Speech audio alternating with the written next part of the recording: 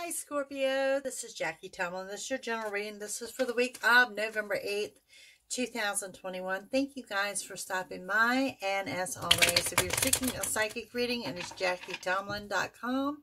You will find a link to those readings below this video. This is definitely a week of getting things under control, new doors opening, good luck and abundance, and pretty much in a summary, it's a week of getting what you want. New opportunities. A lot of good luck and a lot of you moving forward. Now, for some of you, an Aquarius or a Gemini may or may not resonate for you. I'm also seeing some type of court date. I think this has to do with money. So settlement, something like that. Definitely going into your favor. Doesn't necessarily have to be the week of the 8th, but it did pop out. So, Scorpio, this is your week of November 8th, 2021. First card up, Temperance. Sagittarius energy. Temperance tells me that you have finally embraced that when you do the same thing, you get the same result. And because of that, you're about to change things up, and that's going to bring you a more positive result. Ten of Cups, the happily ever after. This is the family card, the relationship card. Intensity in the love life. Now, if I've got Scorpios that are coupled, this is ascending to another level, like living together, commitments, engagements, things of that nature. And if you're single, you're actually headed towards a relationship. On the 8 of Pentacles, this is an abundance card. This is money in addition to. Now, this could be a side job. This could be the sale of an item. Side hustle, something you've got going on there, but it's definitely something in addition to your regular pay. On the 6 of Wands, total victory, complete success. Surrounded by people that you're not normally surrounded by. The second time a Sagittarius is appearing here. This is a messenger card that comes in the center of your reading, and the message is, be warned of self-imposed restrictions. Holding yourself back. And I've got 2 8s here together, which means abundance. So there's no reason for you guys to hold yourself back, but you're like talking yourself out of something. I have the 2 of Cups going back to the intensity in the love life. This could indicate date night. That applies to my singles as well as my couples. And we have the World on a major arcana, as in the world is your oyster. And moving forward, we have the 3 of Wands. Now, the 3 of Wands says you guys have learned a lesson in the past, and because of that, you're waiting for your ship to come in, and honestly, it's right around the corner. So let's go further with this reading, and I'll start up top with that Temperance card. What we have with the Temperance, we have the Hangman.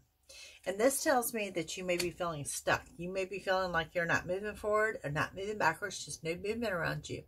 That's not the case here, Scorpio. It's asking you to be still, because when you're still, you get the confirmation and the clarity that you need. Okay, moving forward, we have the 10 of Cups. And the 10 of Cups shows the 10 of Swords. There's someone there in the past that has done you wrong. And because of that, you're a little bit leery. Now, 2 10s together shows a new beginning. And the new beginning is the beginning stages of a new beginning. But there's some energy there that you need to let go of or kind of kick the door shut on, because it's preventing another door from opening. On the 8 of Pentacles, we have the 4 of Swords. 4 of Swords comes in with wise financial decisions, wise investments. And this also says that, how do you say, keep some things to yourself. Don't tell everything you know. Okay.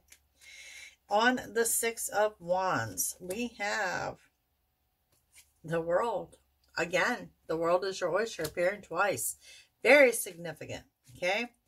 And on that messenger card, your next message is, wow, beautiful. You're on the right path. This says that no matter how crazy or scattered that energy gets, to tap deep into your intuition, trust where you're being led, because it does indicate you're on the right path. On the 8 of Swords, we have the Two of Pentacles. If you guys are juggling financially, please know it's temporary. I can't say that the money is going to be this current week of November 8th, but there will be news that the money is forthcoming. On the Two of Cups, there it is again, the Ten of Cups, the happily ever after. 2 points is driving home the happily ever after, and the world is your oyster. You're definitely strong in love this week. And on that World card, there it is, the relationship card. Now, you know, I will tell you if you're single that you're either looking for the Four of Wands or the Ten of Cups. Well, you've got the Four of Wands and the Ten of Cups twice. You're definitely headed to a relationship. If you are single, you won't be single much longer. If you are in a relationship, you are ascending to another level. On the Three of Wands, we have the Page of Cups. Unexpected offer.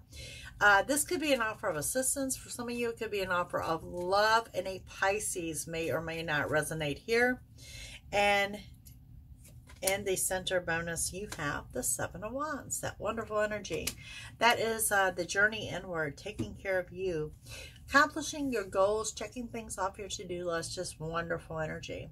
Scorpio, enjoy your week. JackieTomlin.com for psychic readings, and I'll see you soon. Bye.